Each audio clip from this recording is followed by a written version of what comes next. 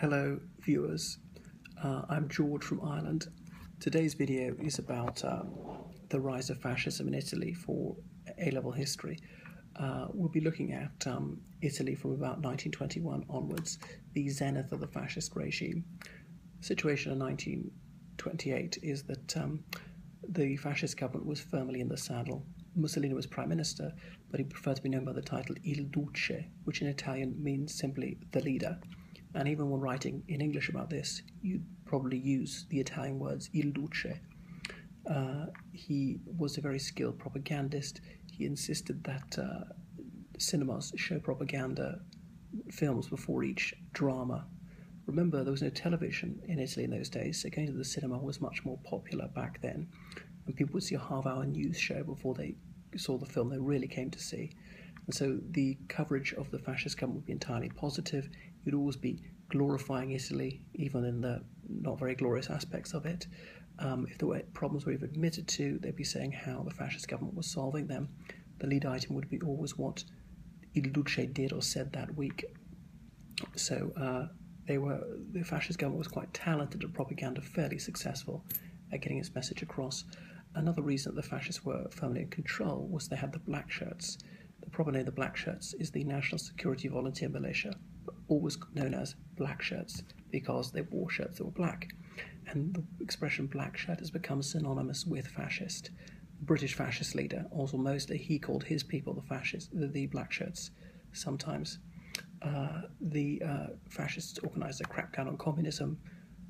Suspected communists were simply locked up, often on islands off the coast. And this was certainly popular with the propertied classes and with a section of the working class. There were all sorts of reasons to be anti-communist. One of them is that communists were violently anti-religious, and most Italians were Catholic, at least in name. Religiosity increased under Mussolini as he encouraged it. In education, teachers had to put the fascist message across, and those who refused would be dismissed. So the messages they were trying to transmit to pupils were to be narrow-mindedly patriotic. The notion that Italians were racially superior, authoritarian government was better. The corporatist way, where the government controlled everything, was praiseworthy. Things like that, Italy should conquer more territory. Italian radio broadcast to other countries, particularly Arab countries in Arabic, because, for example, in Egypt and Palestine and Yemen, the British Army was there, and when relations soured with the United Kingdom, Italian radio would broadcast anti-British messages, stirring up people in Arab countries to rebel against the British. Libya was the largest Italian colony. It's an Arab country, of course. When Mussolini went there, and he visited several times, he played down the exclusively Catholic nature of fascism, said that it was open to Muslims as well. He had a sword of Islam made for himself, which he paraded around, saying he could be a defender of Muslims. He had some Italians settle in Libya, but that wasn't a great success. There was an ongoing insurgency in the Libyan desert, and the Italian army had difficulty containing that. There were some massacres there.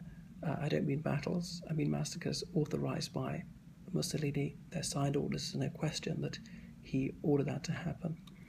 In 1929, Mussolini achieved one of his major successes on the domestic front, signing the Lateran Pact, because for about 70 years there'd been this rupture between the Kingdom of Italy and the Vatican, that's the Catholic Church, because the Papal States had been taken away from the Pope's control. That was a large amount of territory in central Italy the Pope had ruled.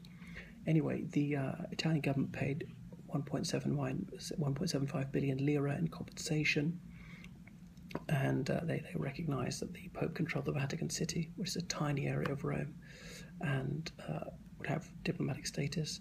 In return, Catholicism was declared to be the state religion of Italy, and salaries were paid to clergy. There was religious instruction by priests in all schools, so both sides were satisfied. It was put to a plebiscite, and over 90% of Italians voted for that. There might have been a bit of cheating by the state, but there's no doubt that it was genuinely popular. The fascists embarked on some major construction projects. These were largely for the sake of vanity. They always wanted to be record breakers. The fastest ocean liner, SS Rex. Italo Balbo, a fascist leader, he had a flying boat built which beat the world record for flying across the Atlantic. And there were some roads and railways that were built, but often it was one single impressive project and rather than lots of little ones, which would have been more cost-effective and actually improve quality of life. So much of it was about prestige. There were various policy drives, such as the battle for grain, draining some marshes around Rome so they could be arable land. Now, that wasn't very sensible in a way because the grain could be imported more cheaply from the United States, but Italy was preparing for war for a time when it wouldn't be able to import food easily. The battle for births encouraged people to marry young, have as many children as possible, a high tax on single people. That was only partly successful. In 1929, the Great Depression hit, and it hurt Italy too. Unemployment went from 300,000 to over 1 million, but it seems not to have seriously diminished the popularity of the fascist regime. The economic policies were autarkic, which is to say they favoured self-sufficiency, producing things at home when possible. Wasn't always possible. There were plenty of marches and parades to emphasise the might and unity of the nation. There were all sorts of organisations for children and adults that they could participate in to demonstrate they were loyal fascists, and that was good for anybody's career. Mussolini was full of these grandiloquent and bogus boasts, such as he had an air force that could blot out the sun, which certainly wasn't true. Italian military manufacturing produced some quality weapons, but nowhere near enough of them. So he was always trying to show off and underline how macho he was and the country was. And he was keen to have a relationship with the diaspora, Italian communities abroad, particularly in the United States. Some Italians abroad liked him.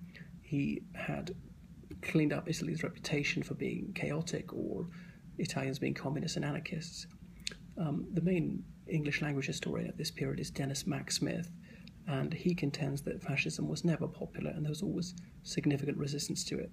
There are other historians who dispute that, who say that's an attractive myth now, but based on objective evidence, fascism was fairly popular, certainly until things started going wrong in the war. This is not primarily about foreign policy, but here's a little bit of it. So in 1935, Italy invaded Abyssinia, which is now called Ethiopia. It's an African country. Italy had been defeated by Abyssinia in 1896. Mussolini wanted to expunge that shame. So Abyssinia was invaded from neighbouring Italian colonies, Eritrea and Somalia. And after about 9 months, the Italian military prevailed. It should have been a cakewalk, but in fact it was fairly difficult. It was a very mountainous country. But that hurt Italy's reputation abroad, damaged the relationship with France and the UK. France and the United Kingdom were not willing to sever ties with Italy because they felt they might need Italy as an ally in a possible future war against Germany.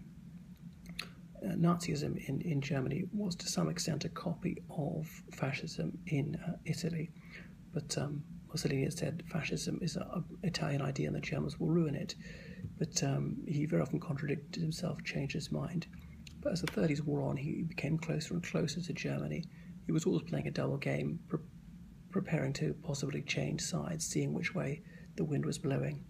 But he's sufficiently influenced by Nazism in the Third Reich to introduce anti-Semitic laws in 1938. Previously, the fascists in Italy had had no beef with the Jewish community. Mussolini dumped his Jewish mistress, Margherita Sarfati. Incidentally, Mussolini was married. He had 4 children. In 1936, the civil war broke out in Spain. Italian troops went there and were helping the anti-communist side. That was successful for them, but that meant more hardship, more people being killed abroad, more expense. By 1939, the end of the Spanish Civil War, a lot of Italians were fed up of war. They just had 4 years of it, Abyssinia and Spain. But in 1939, Italy invaded and annexed Albania. There wasn't very much fighting. Okay, it was an easy win for Italy, but Mussolini was a megalomaniac, was constantly wanting more territory. He said that the Mediterranean is our lake, but we're imprisoned. Gibraltar and Malta are the bars of this prison, British naval bases. He wanted to get rid of those. So it was difficult for them to have a cordial relationship with the United Kingdom when he was speaking like that. The UK didn't provoke him too much because they are wary of the formidable Italian navy. That's enough for the moment.